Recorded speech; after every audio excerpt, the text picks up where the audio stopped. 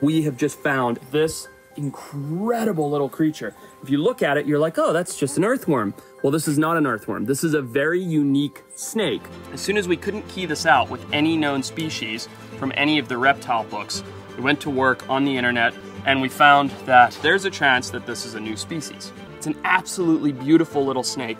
Look at him here, dug up literally in the kitchen of Chaparri Ecological Reserve. This little critter is a massive discovery.